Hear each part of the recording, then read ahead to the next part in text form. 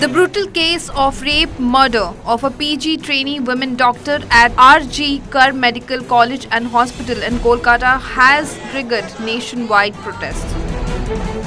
In solidarity, the BMC MARD, that is Maharashtra Association of Resident Doctors, has announced suspension of non-emergency medical services by resident doctors from 8 AM on August 13. The suspension shall be active until the acceptance of the demands set by the hospital's resident doctors. Now, they have given 5 pointers as per the press release. They have demanded the immediate appointment of a central agency to investigate the case, the establishment of a Central Protection Act, an immediate audit and recruitment of the security measures at all medical institutions, in addition to a detailed report on the total number of CCTV cameras installed in respective hospitals.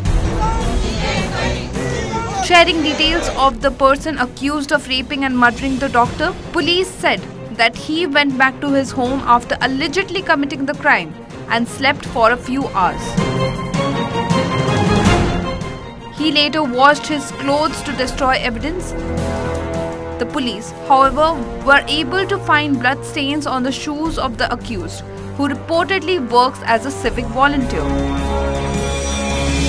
The accused is not linked to the hospital professionally, but he used to frequently visit the premises.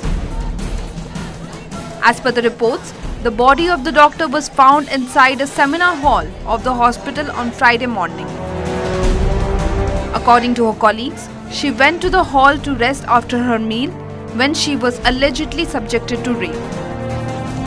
Investigation is underway into the incident. Bureau Report, OTV News.